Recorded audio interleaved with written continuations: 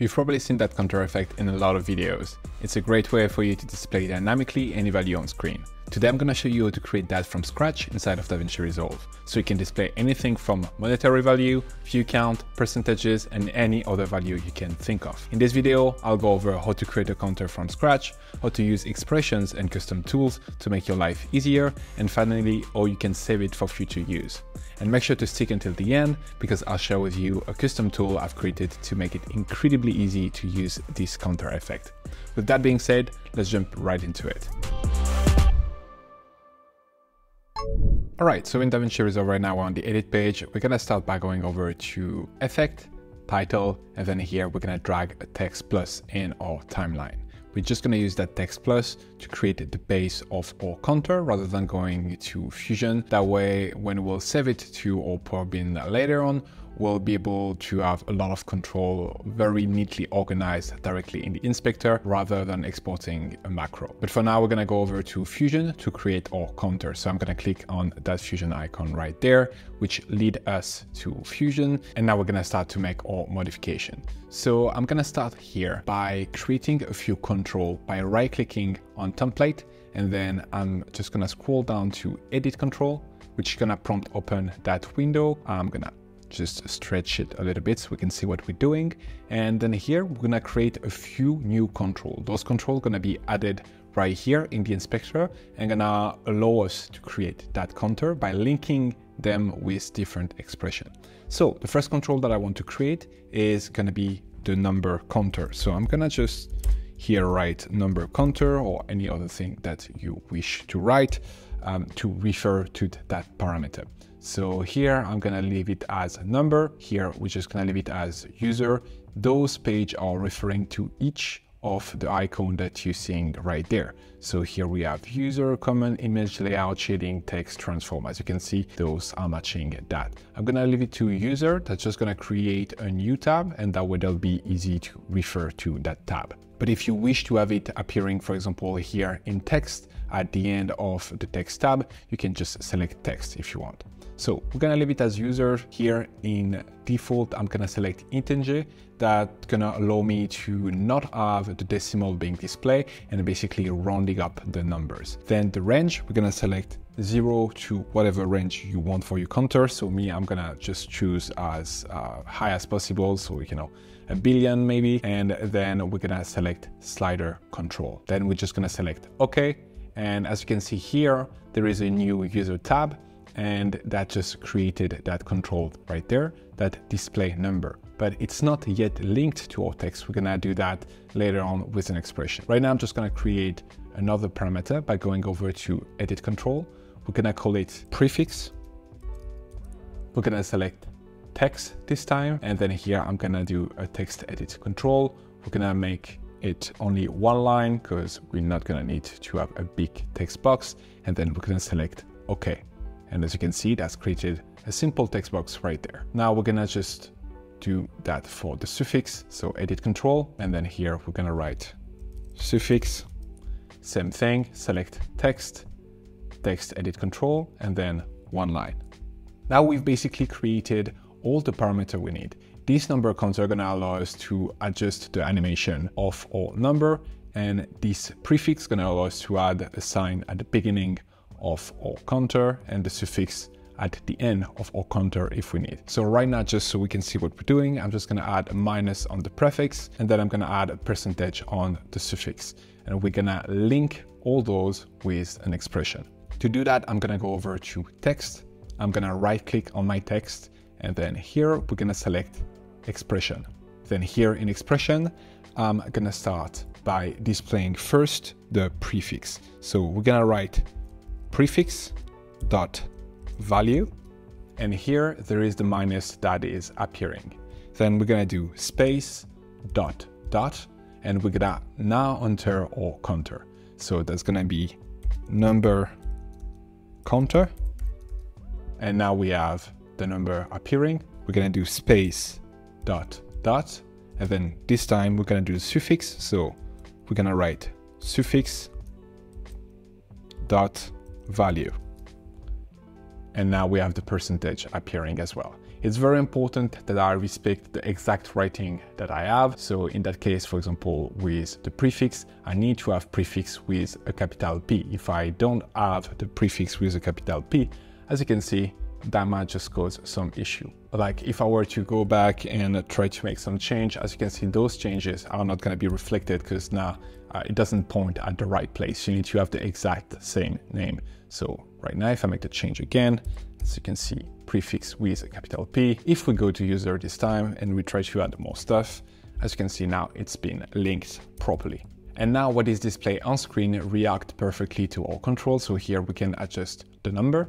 We can adjust the prefix or the suffix, so we can add here, for example, a $sign.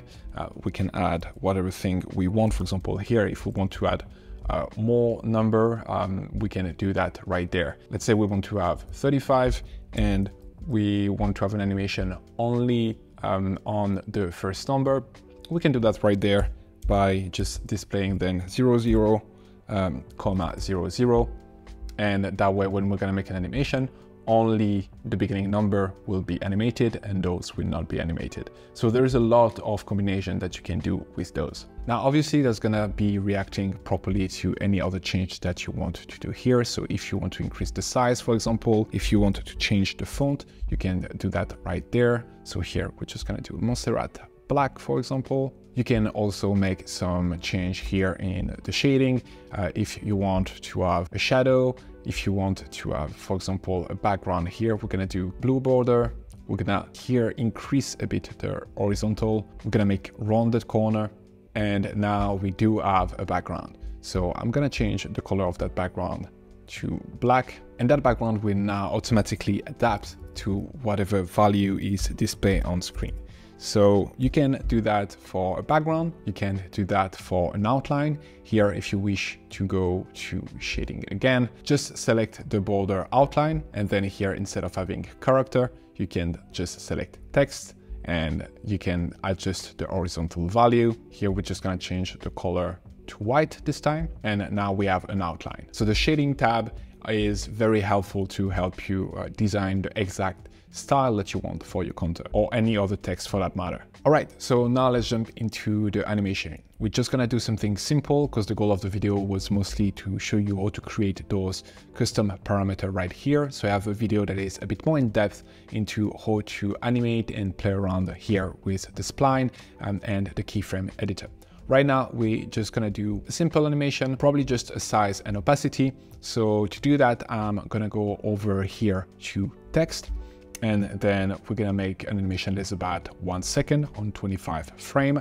So I'm gonna go to the 25th frame. Then here in layout, drop a keyframe on the size. Then I'm gonna go over to shading and drop a keyframe on the opacity at 1. Then we're gonna go down to 0 and we're gonna decrease the opacity to 0. And we're gonna go over to layout and we're gonna decrease here the size to about maybe 0.6. Now we have a simple animation coming in, as you can see, but it's linear. We're just gonna smooth that out by going over to the spline editor. Here, I'm gonna click zoom to fit to see on my point. I'm then gonna select everything and I'm gonna hit S on my keyboard and that's already gonna smooth out the curve, as you can see. Now I'm gonna hit Command T on my keyboard to bring the ease in and ease out. And I'm gonna increase the ease out at about 85. And now we have an animation that is a lot smoother in my opinion. Now we're gonna create our contour animation. It's very, very simple. All we have to do is going over to users, and this time we just gonna keyframe the number that we want to be displayed. In this case, I'm gonna keyframe it slightly longer than 1 second. So we're gonna do, let's say 35. I'm gonna drop a keyframe here at 35, and then I'm gonna go over to frame 0. And then here, let's say we're gonna start from 5 million, for example. And that's gonna count from 5 million to 35 million. So now if we play it, as you can see, we get that counter ranging from 5 to 35. We can then always change those values later on. So for example, here, instead of having the suffix, we're just gonna delete that suffix. We're gonna put the value here at, let's say, 25,000. And then here, I'm gonna go to 0 and we're gonna start from 0. And now we have the counter counting from 0 to 25,000. So you can just play around with those to just get what you need. Then lastly, if you want to save that title, you can always go to edit page and save it to your power bins. You will find your power bins here in the media pool, right there under power bins. If that doesn't appear, you can always go to that menu and select show power bins and it should appear. Right now, as you can see, if I select it, it's bringing the power bin. Now in the power bin, you can create a folder if you want called, I don't know, animations.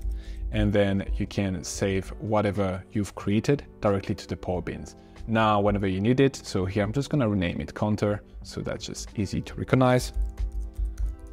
And whenever I need it, I can then drag it directly here to the timeline. And as you can see, I have everything right there and I can make my modification pretty easily here in user. I can, remove the prefix, I can add a suffix instead, etc. So you can then use those principles also that I shared with you to create your own custom tools for the specific needs that you have. Now, obviously, it will require a bit more work to make it fully functional and easier to use in the future. For example, right now we haven't created an animation out. You could technically just drag that and have here a simple opacity animation, but that might not be ideal. You can do it yourself by just replicating what we've done here at the beginning. But here, same, there is just a small issue is that you will have to be exactly on the keyframe if you want to change the value. Otherwise, it will just create another keyframe point and that's just gonna mess up with your animation. So that's great, that's working, but that's not ideal. That's why I've created a free macro tool that you can use. It's in our free starter pack. You can download it with the link in the description below. And basically we've made it very easy for you to use it in the future. So here, if you search for counter in our free starter pack, now you can bring that counter tool right there. And now we can just make so many changes very easily. You have the starting number directly here. You get the final number. You get different kind of animation you can choose from. You can adjust here the text. You can remove the text above. There is just a lot of different things that you can do directly from there. The shading as well, as I showed you earlier, adjusting, for example, here, a background or an outline, you can do that directly from the edit page as well. And it will retain the animation in and the animation out. I've made a full video about this tool. I will link to it in the description below. And I have also a video where I'm explaining how to do a counter with more complex animation. So I will link to that as well. Anyway, I hope this video was helpful. Please don't forget to like and subscribe. Let me know in the comment what kind of video you'd like to see next, and I'll see you in the next one. Bye. Speed up your workflow and create better videos using the pack available on our website, including titles, transition, and templates built only for Davinci Resolve. Get started today by downloading our free starter pack that contains over 150 elements. Link in the description below or at videoeditorstudio.com.